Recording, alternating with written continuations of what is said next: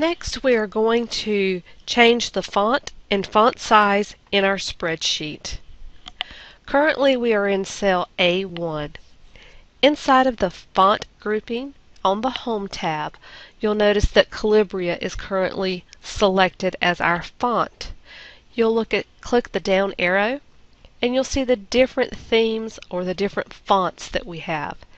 You'll notice as you scroll over the different fonts that cell A1 changes, and you can see the various fonts and how they will appear.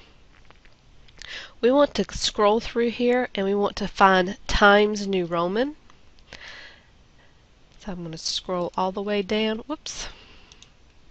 Mouse pad got in my way. Scroll all the way down to Times New Roman. So now we have that font in Times New Roman. I also want to change my font size. Currently it's an 11-point font. I want to change that to a 20. I can click the increase font button. That is the A with the arrow pointing up. The decrease font is the arrow pointing down next to the A. I can increase it 1, 2 clicks, and that changes it up to a 24. I want to go ahead and format a few more selections. I'm going to select A3 through J3. I'm going to right click. I'm going to go to my font list up here on the mini toolbar. And here I'm going to select Times New Roman. I can also start typing T-I, and it's going to start pulling up the selection of the fonts that match that. So I can select Times New Roman. And I also want it to be a 14. So I select 14 on the mini toolbar. Now I'm going to click off of that. Make sure you save your work.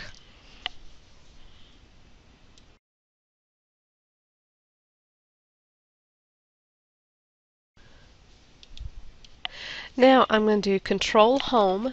Remember, Control Home always takes me back to A1. Here in A1, I want the heading to be bold.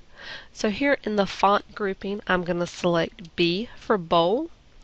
Now I'm going to click inside of cell A3. I want this one to be underlined. So I'm going to click the underlined U in the font grouping. I also want it to be italicized. So I'm going to click the I.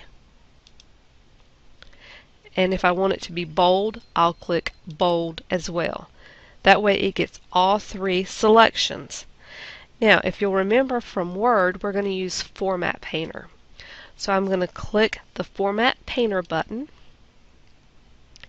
And then I'm going to select the range A1 through H1. No, I'm sorry, B3 through J3. And let go. That just makes it quicker to format what I'm needing. Now, let's select the range A1 through H1. A1 through H1. Instead of this one cell taking up this many columns, I'm going to merge my cell and make it one cell.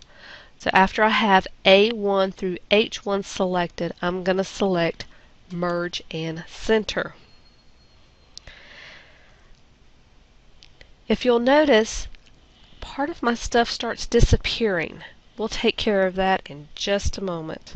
Next, I'm going to select A3 through J3.